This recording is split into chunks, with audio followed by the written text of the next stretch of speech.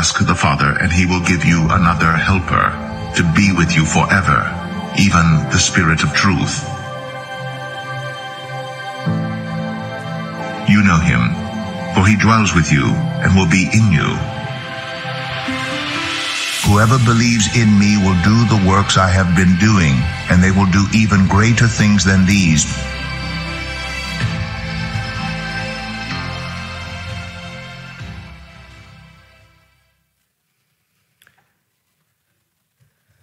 Second Chronicles chapter 7. Solomon has constructed the temple of the Lord. God's presence is no longer going to dwell in the tabernacle, but now the temple of the Lord. And hundreds of thousands are gathered around. And Solomon prays his prayer of dedication. And fire falls from heaven and consumes the altar right there. And then 100,000 people are allowed to see the Shekinah glory of the Lord, the cloud and the pillar of fire enter into the temple, and everyone bows down low and begins to worship. In fact, it says the priest, you can imagine how timid and scared with trepidation, they wait and they ask, when can I go into the temple area? If only we could be there. You see, we long to see such amazing things. And yet the reality is that Old Testament saints longed for our day. They longed to have the permanent indwelling Holy Spirit. That you and I gathered here this morning are the living temple of God, permanently indwelt with his Spirit, that he meets with us in a special, unique way that they longed for, and that you and I have the promises of. Last week, Daniel gave us an incredible introduction to the Holy Spirit. The scene in John 14, 15, and 16, where Jesus says to his disciples, it is better that I go away, so that you can have the Holy Spirit who's going to indwell you, who's going to empower you, and who is going to bring unity to us. Now this morning, we're going to begin to look at spiritual gifts as we try to develop a theology on engaging the Holy Spirit. You have a QR code on your pew right there. That is a link to a spiritual gift test. The only thing I ask is that you do not take it during the sermon. Okay? You have plenty of time to do that. Afterwards, I'm going to refer to that at the end. Also this morning, we're going to be looking in 1 Corinthians chapter 12. If you will turn with me in your Bibles there. I'm going to be teaching from 1 Corinthians chapter 12, but I'm also going to be pulling from a number of other passages talking about spiritual gifts. Now, I know some of you here this morning, you hear the pastor say spiritual gifts and you're a bit surprised, saying, well, Baptists, they don't normally talk about that. I'm going to take notes this morning. While others of you hear that and you go, yeah, fight, fight, fight, fight. Because you know the explosive nature of divisions that commonly occur over and around the supernatural gifts. Well, I'm sorry to disappoint you this morning. You will not find me explosive or polarizing, okay? In fact, I need to make a few quick points in areas, clean some things up so that I'm not hijacked by polarizing issues whenever I get to those issues. I'll just state it plainly up front. I am not a cessationist. A cessationist, that meaning is those who believe that all the miraculous gifts have been done away with, that they were only for the apostolic age, and then they've died off.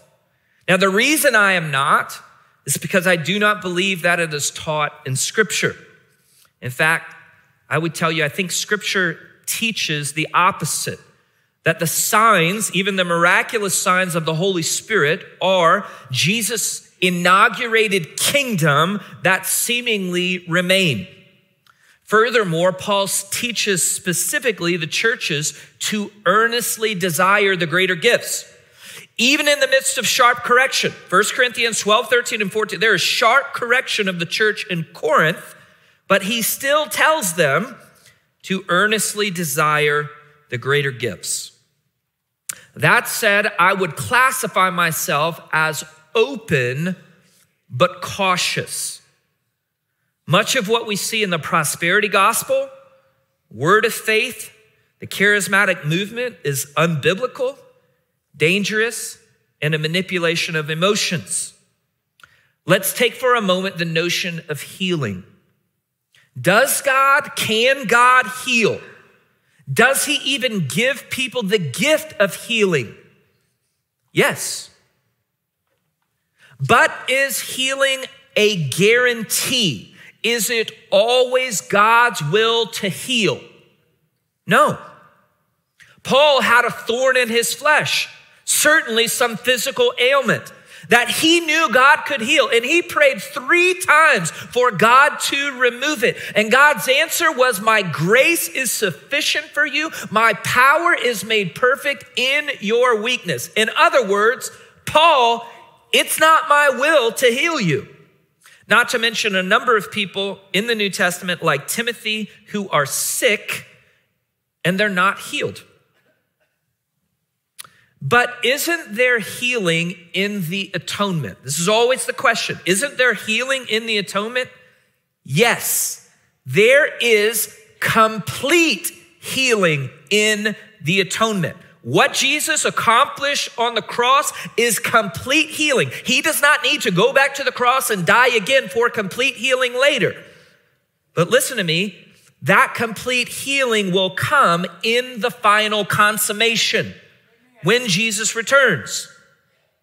Here's the proof. Jesus also conquered death. But last I checked, every faith healer has died.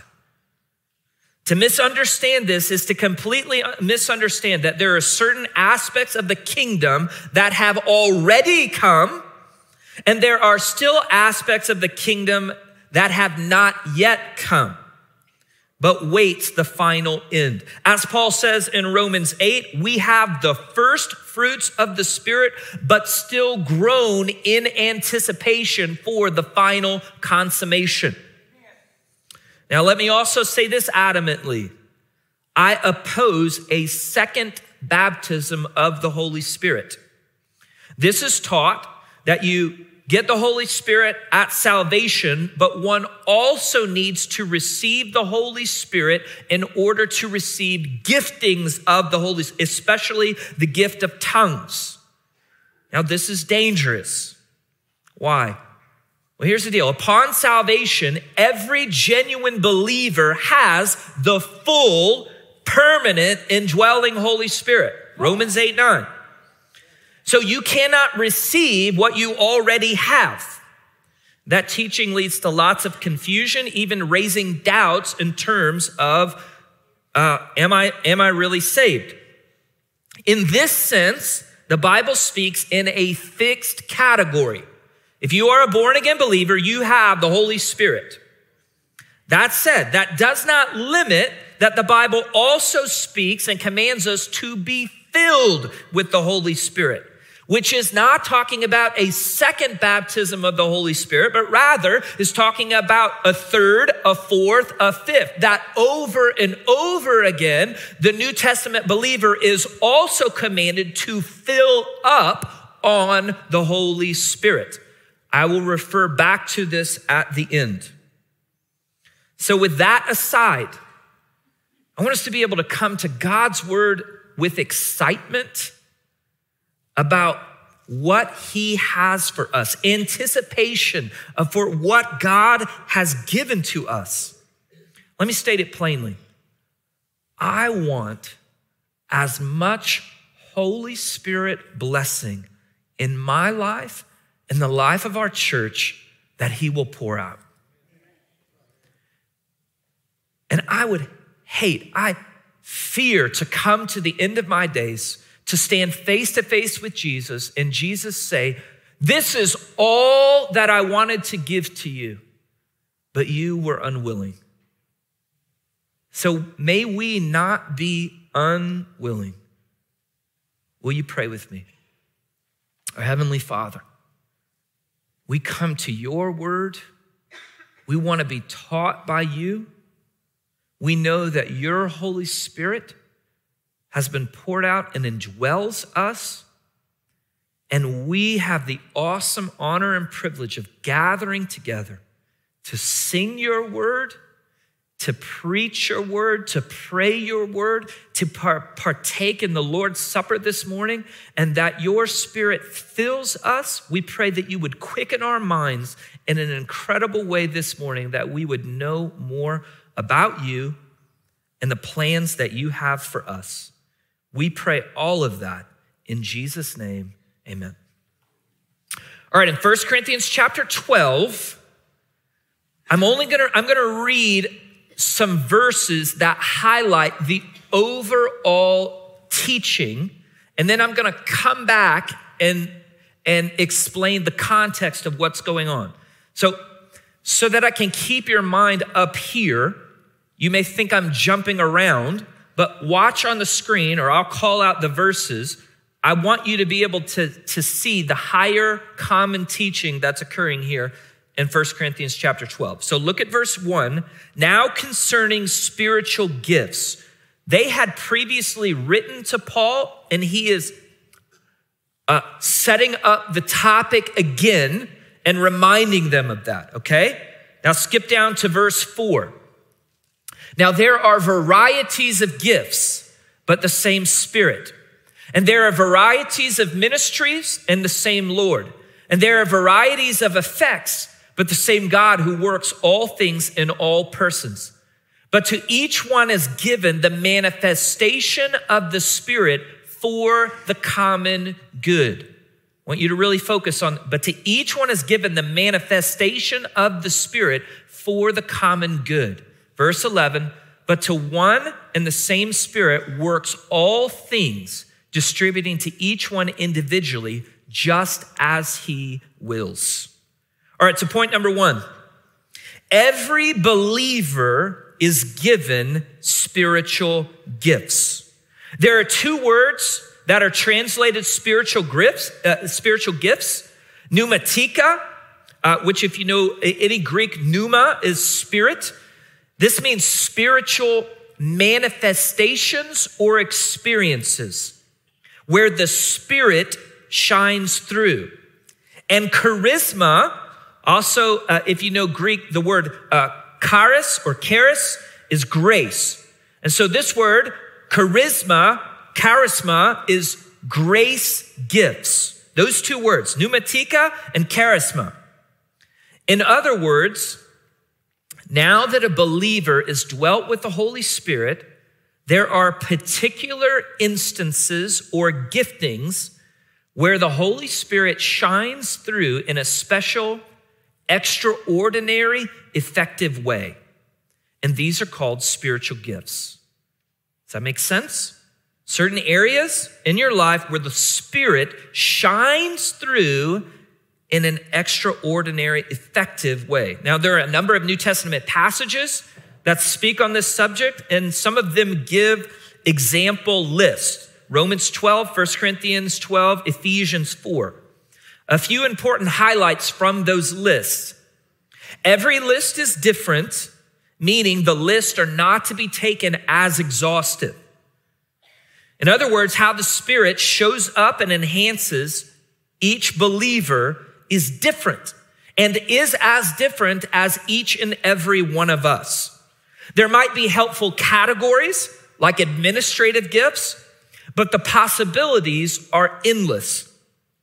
You might love computers, and once the Holy Spirit indwells you, that gift could be enhanced on a whole new level and show up in areas of your life. Now, I picked that topic, computers, or that idea to show you that they're not all spiritual categories. Furthermore, God loves variety. And the one who gives the uniqueness to every snowflake of a snowstorm does the same in each of us. Second, these enhancements occur in both natural and supernatural abilities. Many gifts listed, like teaching, leadership, serving, administration, are common to all men. So my favorite teacher in high school was not a believer, but he still could teach. While other gifts are supernatural, like prophecy and healing. Now, there's no reason to assume that a spiritual gift would take someone who has no natural ability and suddenly make that their superpower, although God could if he wanted. You've all heard the story of the kid who broke his arm and went to the doctor. He was in a cast and asked the doctor, "Doctor, am I going to be able to play baseball, hit home runs, and be an all-star pitcher?" To which the doc replied, "Son, in 6 weeks, you'll be right back out there." He said, "Good, because I used to stink at baseball." Rather, it seems most common for the Holy Spirit to take something that we already have an ability in and are passionate about, and then in that area to shine through with extraordinary effectiveness for God's kingdom. Okay? Paul was already an incredible teacher and theological thinker. You know that? And then he got saved, and then God used him to write so much of the New Testament. So look at this slide. And I want you to pause and I want you to think about it. This is helpful for you to think about how you discern your spiritual gifts. Okay? 1, do you have ability in that area? Okay? Are you able? Are these things you are good at? Heart, is it something you're passionate about? Okay? Something you desire to spend time and to work in. And then 3, is there affirmation by the church, by other people around you? Are other people experiencing God through your giftings in this area? So this morning, I want to free you up to try different areas that you're not automatically going to know. I mean, it's not like when you got saved, you also got a letter in the mail that said, these are your spiritual gifts. Rather, there has to be some exploration. And in reality, those giftings will change over time, at least in how you use them. There are seasons of gifting and ministry in life. So you need the freedom to change seats on the bus and to try things out and to figure out, oh, that's not quite my gifting. I'm going to move over here. Now, I also don't mean this to minimize the supernatural. So let's go back to healing for a moment. I believe that there are times where I've been a part of healing prayer. I'm going to tell a quick story. About 8 years ago, I went on a mission trip to Guatemala. I was an emergency fill-in. And so I went, the pastor with the youth group, to Guatemala. And if you've ever been on mission trips, you know there is one key word that's used at the beginning of every mission trip, and that is you must stay flexible, right? And so with this particular mission trip, I got roped into digging a very, very large hole. That was a 6-foot wide, circular by 8-foot deep hole. They needed to bury a septic tank. And if you've ever had to dig a hole like this, you know it is quite some work, all right?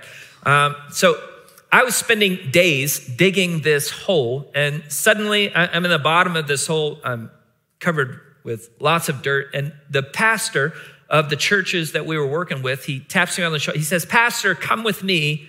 We need to go pray for someone." So I'm like, you see how disgusting I am? He's like, "Just come on." And so I get out and we begin to walk. We're in very impoverished, very remote part of Guatemala. We begin to walk out, way out, and approached this really shack of a home, very impoverished conditions. Along the way, I asked him, what are we going to do? I remember this because he tells me she has malaria. Now, I remember this because I was an emergency fill-in on this mission trip. I had not gotten any of my malaria shots ahead of time. So I was a little nervous about this because now I'm going to someone's house to pray over them who has malaria. And all right, here I go. So we get there, and it's a lady probably in her 50s, who's very noticeably sick. I mean, fever-pitched, entirely red, sweating, shaking. And she comes out on the front of her porch, and the pastor begins to tell me that she's the only believer in her household, that she takes care of her ailing husband and her grandson, who also has some health conditions and some problems, that her daughter has run off and is with another guy, and she is the only believer in this household. I'm surrounded by abject poverty. It's incredibly, really low conditions. And I realized that this lady has no ability to provide for herself, to get medical care, or any of those such things. And right there on the front porch, me and the pastor just began to pray with her. And all I can tell you was it was an incredible moment in my life where I genuinely sensed the presence of God in a very powerful way. The pastor prayed in Spanish, I prayed in English, but we prayed over her, and my heart cried out for her in a unique, special way. Because, God, if you do not heal her, what other option does she is holding her, the whole family the weight is on her. God, would you please, in your mighty kindness, would you heal her? Well, we left, and the next day I went back to digging my hole, and but also that next morning, there was the church nearby was giving away a bunch of clothes. And there I am in the bottom of my hole digging again. And the pastor comes over, taps me on the shoulder, and looks up and points to a lady and says, do you see her? And I say, well, who's that? He says, that's the lady we prayed over yesterday. He says, her testimony is that the moment we prayed over her, the fever broke and left. And she's right there this morning. Now, praise God. I could tell you a dozen stories like that. I do not believe that I have the gift of healing, but rather I am just doing what Scripture commands. Call the pastors, lay hands on them, and we as the people of God are called to pray for healing. And I have seen God answer prayers of healing. Not every time. You got to keep that in mind. So here's what I would propose to you. That someone who has the gift of healing simply means that God answered their prayers more often with more effectiveness. It's not guaranteed healing that's promised from the Scripture. Ultimate healing is promised when Jesus returns. But Scripture is filled with a command in the press to pray and to ask for God to do things that only God can do and to trust Him in His will. Secondly, and really important from this context of 1 Corinthians chapter 12, spiritual gifts are not for individual pride, but corporate edification. Okay? The context of 1 Corinthians.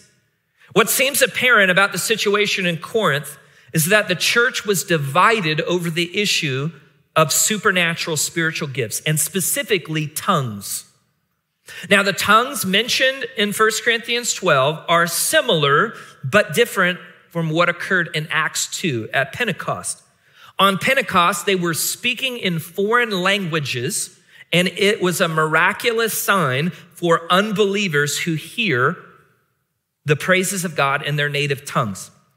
But if you pay attention to 1 Corinthians 12, the tongues are being used for personal edification, like a private prayer language. And they are not being understood, and they are in need of an interpreter. And they are instructed by Paul to control the use of that tongue in the church setting. Now, as you could imagine, in any church, when stuff like this goes on, you end up dividing into two camps. All right? Those who are excited about what's going on and those who have pressed to this side and say, you got to stop that. Okay? You ever been a part of churches? Yes. Now, Paul gives a stern correction. But as I've pointed out, he does not discredit the gifts. Instead, he spends these 3 chapters making this overall point. Look at verse 7. But to each one is given the manifestation of the Spirit for the common good. That is, that your spiritual gift has been given to you for us. You have been gifted to be a blessing, not for self-promotion or pride. In Corinth, individuals made themselves the focus. Whether it was in worship or in discussion or in times of prayer, they would pop up, they would speak in tongues with no benefit to anyone but to show themselves spiritual. They were abusing the gift, twisting it, prideful manipulation. Now, the context is different. In 1 Corinthians, Paul is cleaning that up, but there are many truths that apply today, beginning with your FEC, your spiritual gift has been given to you for us. You have been gifted to be a blessing, not for self-promotion and not for pride. So let me state it even more clearly. You have been gifted to be a blessing here at First Baptist Boerne. Next, if you look at verses 12 through 26 and you see the picture that Paul paints, he goes into this extended analogy that we are a body. And just like a body has many parts, has hands and elbows and gallbladders and the uvula. You know, that's that little piece that hangs down in the back of your throat, okay? That each body part does something different and we need each other. Pause for a second and think about the way that your body functions when your left elbow itches. It doesn't just shake and vibrate itself and take care of itself. A signal goes to the brain. The brain sends a signal over to the right hand that says, hey, get over there and scratch your left elbow. Your left elbow needs help. Go scratch it. So it is that we function together as a body. What this means is that no one person has all the gifts of the Spirit. Rather, you are given a specialized role. And this also means that we desperately need one another. That not all gifts are equally visible, but all gifts are vitally important. Listen as I read 21 through 26. And the eye cannot say to the hand, I have no need of you. Or again, the head to the feet, I have no need of you. On the contrary, it is much truer that the members of the body, which seems to be weaker, are necessary. And those members of the body which deem less honorable, on these we bestow more abundant honor. And our less presentable members become much more presentable, whereas our more presentable members have no need of it.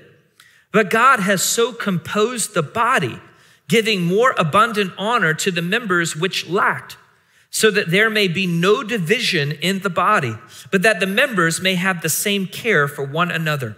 And if one member suffers, all the members suffer with it. And if one member is honored, all the members rejoice with it. Now, I need to press this point, this imagery of the body even further, because we're not simply called a body, we are called the body of Christ.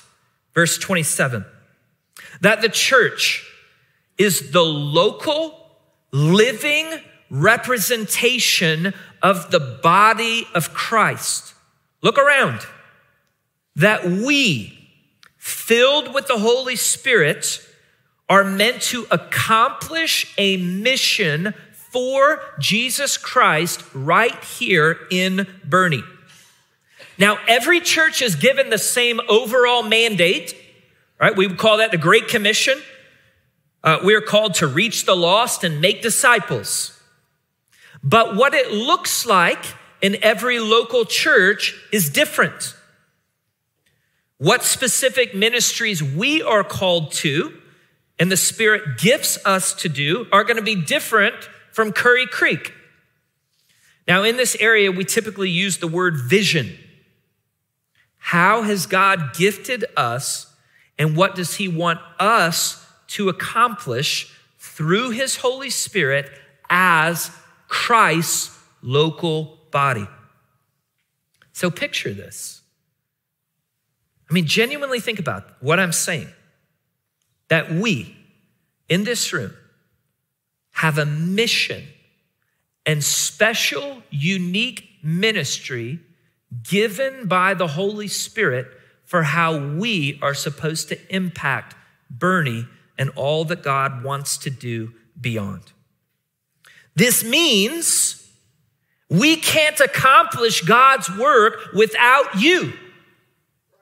We are a body. We need elbows and feet and ears, or children's workers and greeters and teachers and those who work in the kitchen and on and on. That we are not going to accomplish what God wants us to accomplish without you.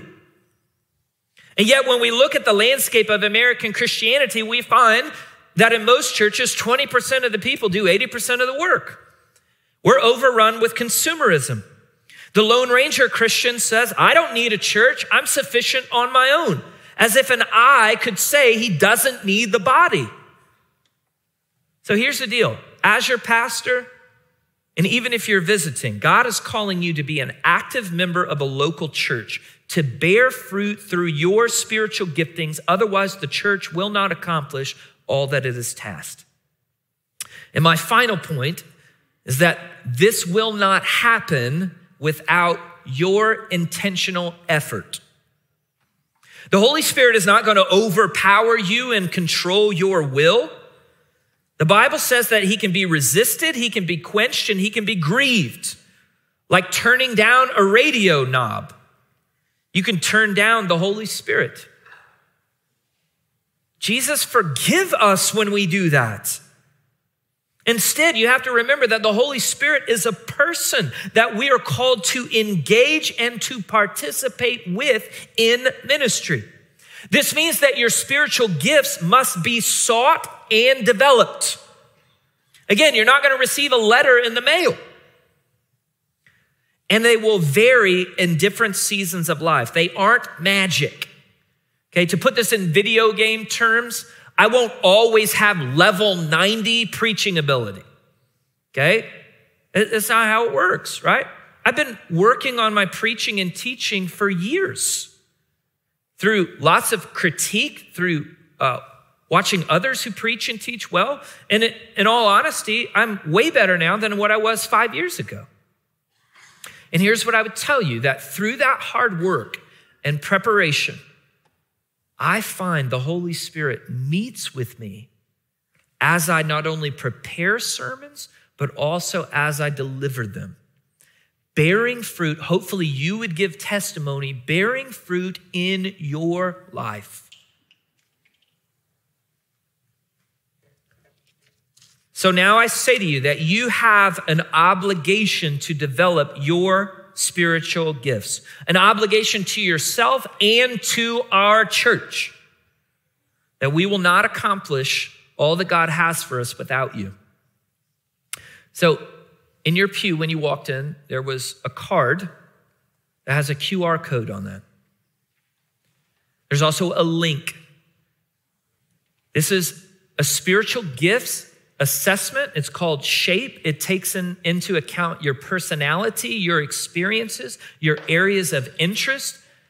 We are asking everyone across the church to take this test. You can do it on your phone. You can do it on your home computer. We actually have hand printout copies. If you just don't do that technology thing, that's fine. Now, this is just a tool used to help you. It is not the gospel. It is a tool to try and help you. But I want to close and I want to ask you a few important questions. Do you know how God has gifted you? And do you know how you currently fit into the mission of First Baptist Boerne? Are you willing to humble yourself and ask Jesus to show you afresh? There may be things that you need to let go of in order to say yes to God using you in your spiritual giftings. Are you willing to re-engage?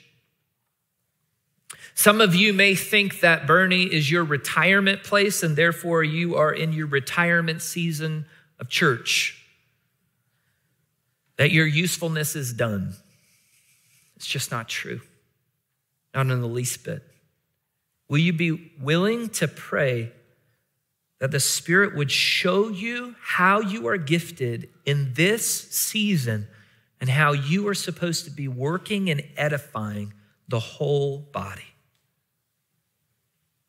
Will you pray with me? Jesus, we surrender to you. We bow the knee of our heart.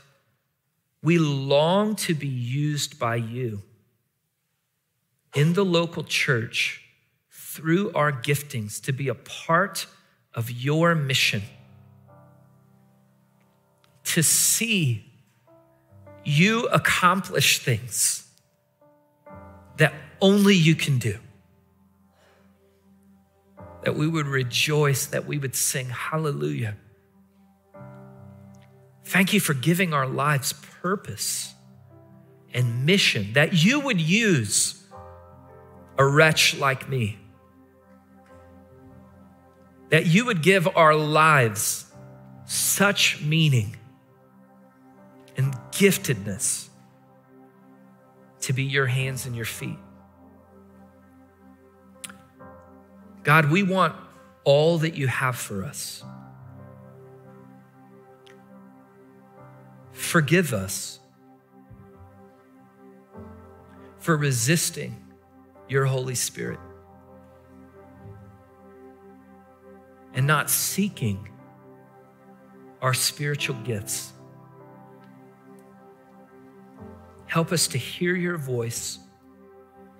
Help us to walk out with the purpose that you have for us as a church. We pray all of that in Jesus' name. Amen.